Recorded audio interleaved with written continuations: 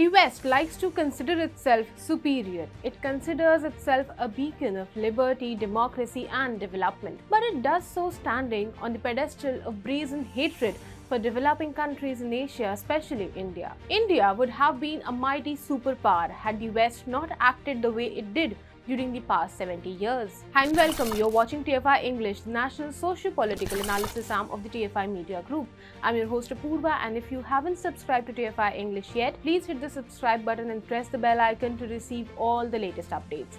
Coming back to the story, I will tell you a short history of how the West prevented India from becoming a major power for over 60 years. So let's begin. India is what it is today only because of its own efforts. Nobody has played India's savior in the 75 years that we have been independent. The West, which likes to trumpet its own horn at every opportunity it can get hold of, has systematically worked to inhibit India's growth. Had the Western world extended help to India throughout our independent past, we would have been possibly a different nation. We would have a much larger economy, a supreme space program, a robust defense industry, and of course a permanent seat at the United Nations Security Council. There is no denying the fact that the previous government in New Delhi messed things up for the country as well. They do have to be held accountable for shamelessly scuttling the Indian growth story. However, the United States-led Western world has much to be held responsible for as well. The West has a thing for sanctions. They can weaponize their economies against nations that do not toe their line. Such a campaign is being undertaken against Russia, but it has also been conducted against India. After the Pokhran test, which India conducted in 1998, announcing our arrival as nuclear powers to the world, the West spiraled into an uncontrollable fit of rage.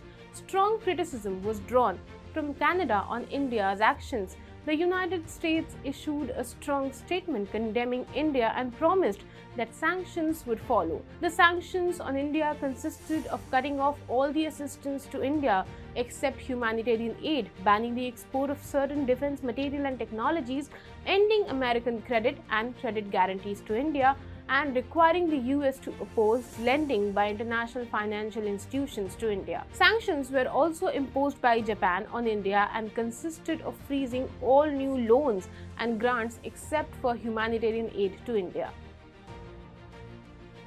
Joe Biden turned out to be the biggest saboteur of India's ambitious space program. In the 1990s, India was looking to get the cryogenic technology from the Russian Space Agency at $250 million, which would have played an important role in missions involving heavy satellites going deeper into space. The US Senate Foreign Relations Committee Senate Committee voted to block further American aid to Russia if Moscow went ahead with the $250 million deal with India. The man who moved the amendment was Joe Biden himself. Russia, which was passing through a deep economic crisis following the Soviet breakup at the time, had to comply with the US Senate's amendment. As a result, India's space program was hugged back by several years, if not decades. Ultimately, India had to develop indigenous cryogenic technology, with the first experiment being carried out by ISRO only in 2014. When India needed vaccines the most, the United States of America, led by Joe Biden, decided to halt the supply of vaccine raw materials to our country. The United States had, in February 2021, invoked the Defense Production Act to curb the export of raw materials critical for vaccine production. Aggressive diplomacy by the Modi government had led to the United States being forced to mend its ways and resume raw material supplies to India. The West is once again trying to impede India's economic growth by imposing unreasonable and unfair climate standards on India. The West has been pushing India to stop coal usage, but this would greatly hamper India's economic growth. Unlike the West, India is still a developing country with an economy that is yet to reach the sky.